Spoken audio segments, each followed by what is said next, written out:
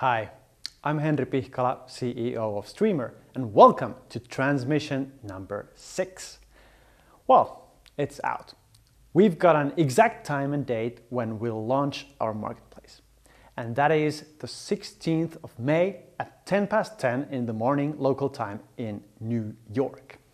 Our pavilion design for Consensus is locked down, and we're completing our demos, which, by the way, include robots, a car, plenty of space for our partners, a café, and more. In the final hours of the event, I will take to the main stage and press this very button to launch the marketplace. And that's when people will start using Datacoin to buy and sell real-time information. In this last month, people around the world realized that society needs to do data differently.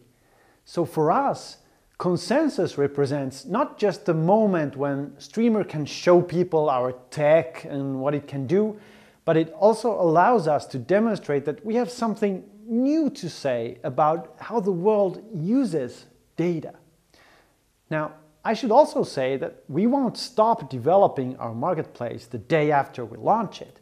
The job of improving the marketplace, increasing its usability, adding functionality, and encouraging more vendors to onboard, that will continue for many months yet.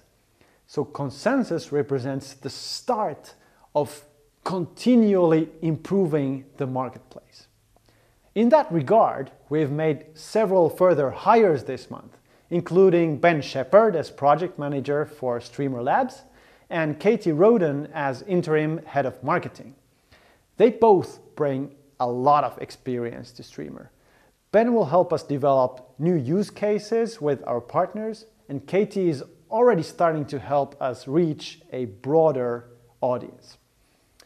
Also, a few words about partnerships.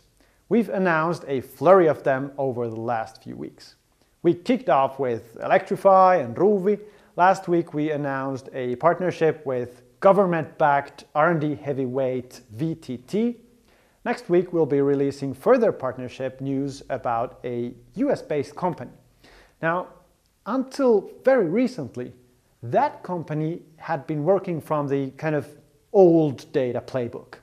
Each time you walk into a store or around a city, that organization would help collect and sell that location data to advertisers.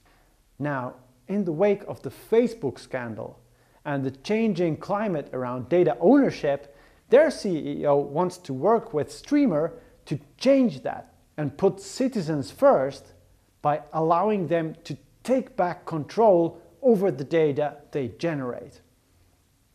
We'll say more next week, but this is the kind of partnership that shows how Streamr is really helping others do data differently. Looking ahead in the next few weeks to our other upcoming partnership announcements, we're excited about cars, communications, and what we can do for the world's biggest manufacturers. Thank you, as always, to all our supporters. We hope you get involved in our marketplace when it launches. Just tell us what works and what doesn't. And finally, I can't say it enough, we could not do this without you. So, see you soon at Consensus. Bye.